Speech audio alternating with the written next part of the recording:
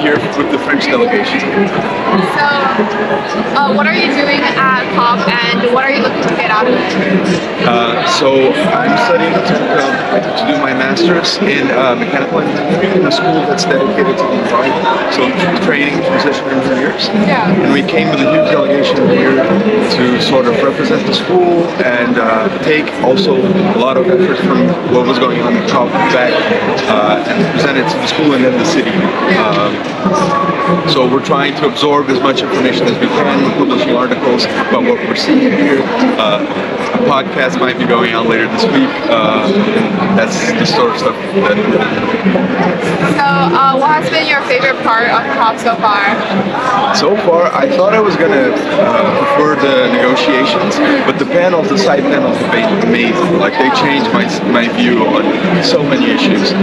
Yesterday I went to this panel on environmental money laundering, and I was amazed by the size of the problem and how, like, so it was astounding. The panels are, I think, the star of the show. Sure. Yeah. What are you looking forward to the most for the rest of COP?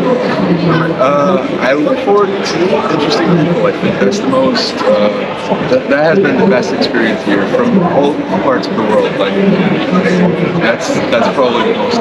Yeah. Last question. What do you think about like the misinformation surrounding like climate issues?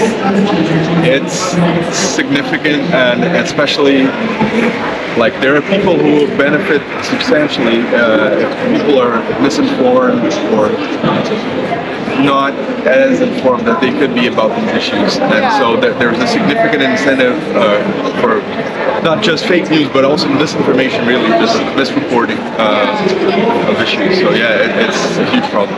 Sure, yeah. Great, thank you so much. Thank you. Have a good conference.